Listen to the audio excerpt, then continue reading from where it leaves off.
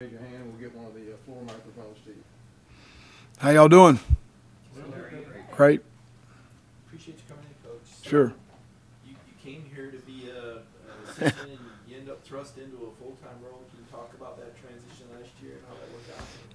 You know, first of all, I really appreciate the opportunity. Coach Smart gave me the opportunity to come back to my alma mater, to here to Georgia, to live in Athens. It's been an awesome experience, obviously, but unfortunate situation with Coach Cochran in handling that, and Certain was ready to step on the field and do. You know, I've asked players as a head coach and a coordinator and a position coach for a lot of years to do the best job you can in your role in the organization. And when I was an analyst, I wanted to do the best job I could do to be an analyst.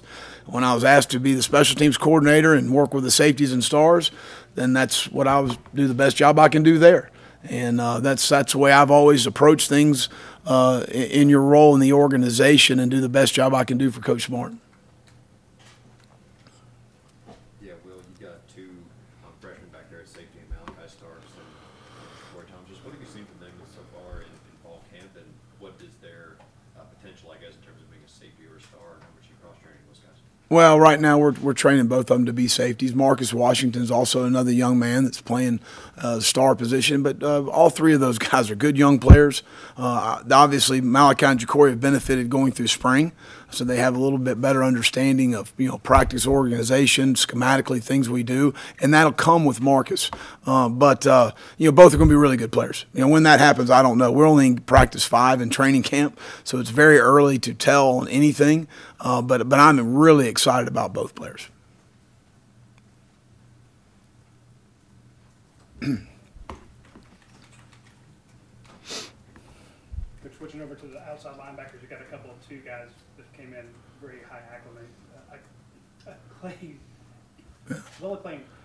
you tell me a little bit about Marvin Jones Jr. and Michael Williams?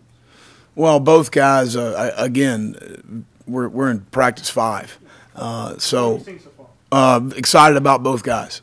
Both guys have some twitch. They both have pass rush ability. We're going to be first time in full pads today, and that's actually how you play the game nowadays, in full pads. So we'll know a lot more as we continue to move forward, but I'm glad both of them are at the University of Georgia. Well, I'm not sure if you've ever been a co-coordinator or co-position coach or anything during your career, or even had it when you were. I've been called a lot of things, but you go ahead, whatever you want. How is that, playing out on a daily basis, and your relationship with Glenn as you guys work to make this, keep the standard for the defense? Absolutely. I didn't really. I knew of Glenn, but I didn't really know Glenn till last year, and had a wonderful working experience with he and Dan and Trey Scott, and obviously Coach Smart is on the defensive side of the ball a lot. But we had a really good rapport as far as our what we needed to do to be successful, and there's nothing's going to change with that. We have a great working relationship. Glenn's promotion, in my opinion, is very well deserved. He's an outstanding football coach. He's extremely bright. He has a great rapport with his players. And you really look at Coach Smart's going into the 7th season here at Georgia. The two longest tenured coaches are Glenn and Dale McGee. And you really look over those 7 years, consistency of their position groups probably is the best that's been here in those 7 years. Arguably, I'm sure there's different years, but his position's been very productive. He's recruited extremely well at his position.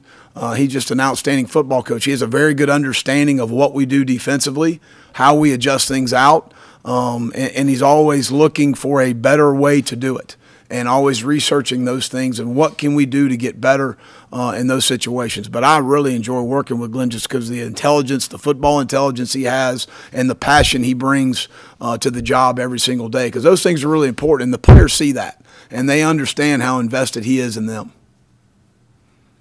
In terms of just walking around this building every day since you've been here, what's it like just running into Kirby in the hallway, running into Bobo, McClendon, what's it like having all these Georgia guys back on a staff that, just won the national championship? Well, that's great. I mean, it's, again, I appreciate Coach Smart giving me the opportunity to be here. Obviously, I think Mike's a great addition for us. Brian McClendon's a great addition for us. Todd Hartley, another Georgia graduate. All of those guys are guys that I'm more familiar with Coach Smart and Coach Bobo and Coach McClendon. Getting to know Todd in the last year. The guy's an outstanding football coach. But all of those guys have a vested interest in the University of Georgia. And not that we didn't know other places, but at the end of the day, this is where you went to school. And certainly glad to be here. But I enjoy working with people. Because I told the players one night when I was talking to them, we spend more time with you guys and our coaching staff than we do our own families. I'm not proud to say that, but this is not a job. It's a lifestyle. That's what it is. And so you like to be able to spend time with people that you enjoy being around. And we certainly do. And I credit Coach Smart and the staff that he's hired. There's people in the building that you enjoy coming to work because you like what you do, but you also like the people you're working with, and that's important. And if I might add, just how neat is it to be so close to your brother? Is he still love it? Yeah, he is. Just how close has that relationship been since you've kind of been out of state? Well, our entire family. My brother Pat's in Rome. My mom's in Mentone, Alabama. My father passed 7 years ago, last May. But family's important. My wife's family's in Thomaston, Georgia. So it's the first time in our career we've been close and been able to get back and see everybody. And we're a very close-knit family, so that's awesome. Well, just coming off your experience as a head coach, even going back to last year, was there much of an adjustment for you stepping back into that role? And just what's that been like now with the focus? No, I really think that, number one, I credit, again, Coach and the staff of the young men we've recruited. I mean, we've got a really good group of young men that we enjoy coaching. Like I mentioned earlier about working with the staff, working with a head coach that philosophically you are aligned with, of what you want or how you need to practice, the type players you're looking for in recruiting, how you want to play middle field coverage, how you want to play split safety coverage, how you want to play pattern match. Not to say that we agree on everything, because we don't, but that's healthy.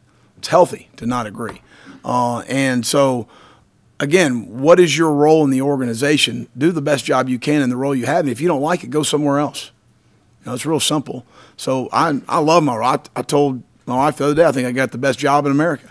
And in the day, the room that I have, that I'm honored to coach, the young men in that room, to be at the University of Georgia, to see our future as we continue to unfold and move forward, I'm really excited about it. Hey, Will, good to see you again. Yeah. Being that you go against these guys, you see these guys every day, what's the biggest problem the tight ends are going to give opposing defensive coordinators? Right.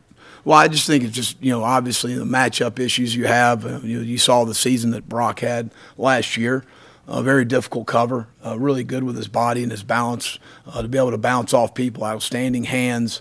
Darnell's a guy that's really difficult as far as just his length is concerned, and I think the combination of those things are very difficult to deal with, and then we've got some really good players past those guys. So, and I think Todd and our offensive staff do a great job of, putting them in positions to be successful in the offense as far as, really gearing things toward their skill set, and what they do well. And so difficult to defend, I think, number one, from just a football player standpoint, because it's not necessarily all about the scheme, it's about the players. And then putting them in a position to be successful, and then those guys taking advantage of those situations as players. Dash, actually stole my question. I was going to ask you, as a defensive coordinator, when you go ones versus ones, what it's like to face, Darnell Washington and Brock Bowers. But let me get your thoughts on when you have to defend against Stetson Bennett. What does he bring to the field? Well, I think, Stetson's really smart, number one. I think he knows where to take the ball based on coverage. Really, really smart as far as football intelligence is concerned. He's a really good athlete. He runs extremely well. So you've got to defend his legs as well, and he throws the ball extremely well. So I think that's a very good combination at the quarterback position to have. And obviously going into last season, that you see a guy that really persevered through, maybe not being where he wanted to be, but continued to work to be where he wanted to be. And you got to give him a lot of credit. When you have a lot of turnover on defense, how do you go about, especially during camp, building up that camaraderie, chemistry, that kind of stuff? Well, I think as a staff, that's something we've been really cognizant of making sure that, just creating the best version of each of those young men every single day. And continue to develop leadership, continue to develop the mental and physical toughness that you're going to need to have in our league to play and to be successful. We understand what good looks like around here. We also understand what elite looks like around here. And the standard doesn't change. The standard's the standard. That's been set by the head football coach, and our players and our staff understand that. Hey guys, was just wondering what does Frank Brown bring to this Yeah. university, given his background is pretty different from every other coaching staff. What is your relationship like with him as the cornerbacks coach and you working with? Yeah, it's outstanding. Fran is a great person to work with. From Camden, New Jersey, got an interesting story as he's grown up through this. But again, another guy that's got a great rapport with the players, but a joy to work with as far as ball is concerned. Wants to talk about our scheme, our system. Sometimes this scheme is very difficult for a first year in the scheme coach, but a guy that's he's got it very diligent, great work ethic, and it is a joy to work with the guy. I mean, the guy has been awesome. He's done a great job for us recruiting. And representing us in a first-class manner. I'm really excited about his future here at Georgia. Well, we had a chance to talk to Chris Smith the other day, and Yeah. he talked about helping Ja'Cory and Malachi. Yeah. What does it do not only having a super senior like that coming back, a guy you can trust, but also a guy that's willing to work with you? No doubt, and that's so important. And Chris is a very, very intelligent football player and a person. But he's Chris has been coached very well. Coach Smart, he understands and knows the system very well. To have a guy that's able to lend a hand to young players, because sometimes I think, as coaches, as I've gotten older, our stuff falls on deaf ears after a while. And to be able to have a player sit down with an older player sit down with a younger player, that's vitally important for your progress and development of a young player. And I saw it last night. Billy Poole grabs Marcus Washington, and I'm trying to explain something to Marcus, and Billy goes, "Coach, I got it." Which Bill Poole graduated 2 days ago, so that's a heck of a deal too. But when you see those sort of things, again, they get tired of Coach Muschamp sometimes, but they'll listen to a peer, and that's really, really important to have as you kind of continue to work your way in the program and the culture that you create. And again, I credit Coach Smart and the staff for that. I'll kind of piggyback on Jordan's question with another safety. You being a North Georgia guy, how neat is it to see Dan Jackson kind of come into his own last year? And what does that mean? What does a guy like that mean to the program? He's the second best walk-on safety in Georgia history, I think. You figure out who the first one was. But finish your question. What was the last part? What does that mean? What does a guy like that mean for the program? Well, everybody loves Dan. The guy his approach to his craft, to his improvement. He has made tremendous improvement in my time here at Georgia, not because of me, because of him and his work ethic and his approach about doing the things and addressing the things he needed to improve on. Huge block punt. This past year against Arkansas, huge momentum swing in the game. And then when Chris got banged up late in the year, and then in our dime package as we continued to evolve in the secondary as the year wore on and we got a little better, his role was huge as far as those things were concerned. But I think, you talk in terms of just respect on the team, the guy's garnered a lot of respect amongst his teammates and certainly his coaching staff. Take 2 more questions. Well, I'm talking a little bit defensive line. Some of the guys we don't know that much about because they were playing behind some really good players last year. Can you tell us a little bit about Nazir Stackhouse and Tyrion England talking?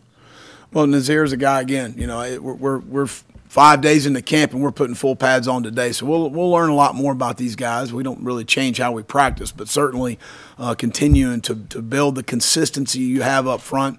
Trey Scott does a phenomenal job with our defensive line and the development of our defensive line. Because some of those guys weren't really high-ranked recruits when they came in here, and they got developed to. I think Trey's as good a defensive line coach I've ever worked with. So I'll put Ty and Nas and our entire room in Trey's hands and let him develop those guys as we continue to move forward. But I've seen improvements drastically in my time with Nas and obviously Ty, last fall a little bit, but he made huge strides in the spring, and we got to continue. We got to get a lot better. I do know that. And especially at that position, how critical that is, and the number of snaps we lost in our front seven, we've got to continue to take strides forward. Coach, obviously Kirby's a pretty modest guy. It's hard to get him to talk about himself, but you were someone that knew him way back, that played a big role in his career, whether it was Valdosta or LSU. Yeah. What did you see in Kirby then, one, and then part two? You've seen Georgia on the outside from every darn angle there is. What has he brought here that's separated this? Well, I think that, first of all, you see a guy that's a great competitor. He's a fierce competitor. And that goes way beyond his coaching days. That's Noontime Basketball Association at Valdosta State. We almost got in several fights, but we've matured since then. But no, he's a great competitor, extremely bright, does a great job with the players as far as relating with the players, motivating the players, continuing to challenge himself, to challenge our staff and our football team on a daily basis for a very high standard. He's got an element of toughness about himself, of knowing what it takes to be successful in our organization and in this league, a great understanding of our league, which I think is a huge part of being successful. You either adapt to what happens in our league. The football stuff's different. I'm talking about recruiting. I'm talking about all the different things that go into being successful in this league. And he certainly has done that and has done a phenomenal job here at Georgia. But a guy that, all around from a staff standpoint, from a roster management standpoint, and the elements of toughness to what we've got to do to be successful. Again, I could probably count on one hand the amount of maybe not so good practices we had last year. Now, that's a lot of credit to our young men on our team because of the leadership and things like that, but that's also the culture that's been set of how we're going to practice at Georgia. You go to a Tuesday practice here, it's a thing of beauty. I mean, that's the way you're supposed to get after it, and it's the way you're supposed to go after it, but it's what it's expected. It's what's set from the top all the way down within the organization, and it's understood that's the way we're going to do things. So, again, I credit him with that. Thank you. All right, thanks.